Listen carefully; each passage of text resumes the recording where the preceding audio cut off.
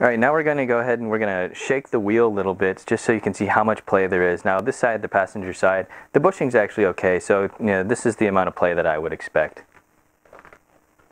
Not too much. Now we're on to the driver's side, the side that's failing, and just look how much more play there is when the wheel is shaken. This thing is rocking all over the place, like it almost looks loose. You can see it's just super wobbly, and you can feel this when driving. So yeah, you can see how much play there is on this side, and the poly, like, it's just flexing way too much. It's not supporting itself anymore.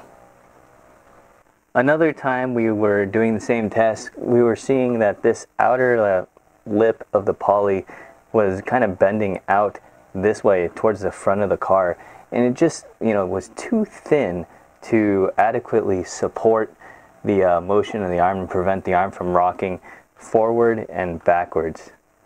So here we have the two older control arms with the SuperPro bushings out, and you can just even see from here, like you can see there's a little bit more of a gap between the center metal core and the polyurethane.